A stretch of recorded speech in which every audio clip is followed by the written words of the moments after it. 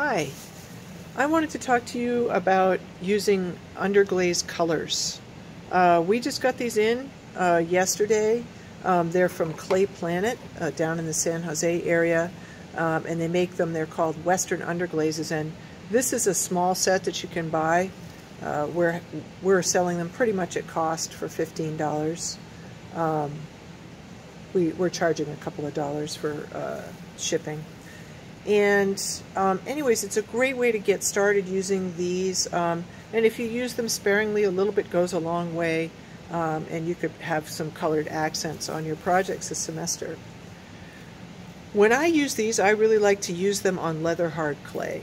One of the reasons I do is that if any spills or drips someplace where I don't want it, it's very easy to remove it with a tool. You can just scrape it away.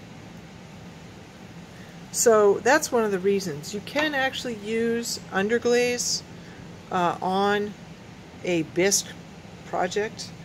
This clay body is actually what this clay body looks like once it's been fired. So you can see that the color of the clay changes quite a bit after the first firing. Like I said, I like to use them on leather hard clay because I can kind of see what my project is doing as I go along. And these colors are essentially colored clay. And if you want them to be a little bit brighter, you can put them over white slip. The white slip is something you can pick up in our lab when you come in to get glaze for your projects. Although this you definitely have to put on in the leather hard state, so you may want to pick some up to use on your slab project. Anyway, that comes for free with your clay, so we could give you a small container of that to take home and put it on your pieces if you know there's areas where you want the color to really be a little brighter, and the glazes are a little bit brighter over the white slip as well.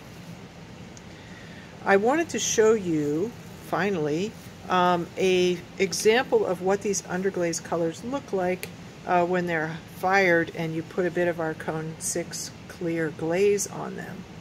I had a texture on this cub, I guess you can see that, and what I did is I was using a white clay body, so I didn't need to put white slip down.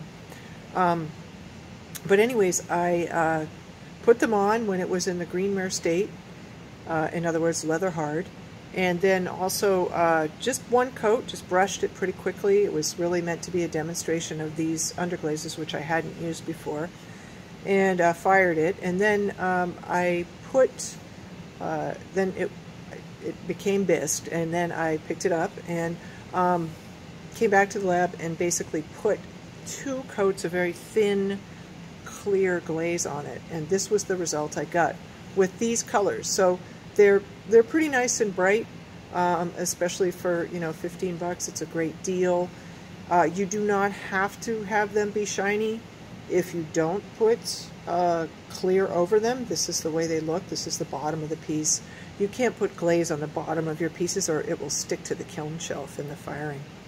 Anyways, that's an example of what they look like fired, and this is how to apply them on leather hard clay. I just used a brush and put them on 2 coats at a time.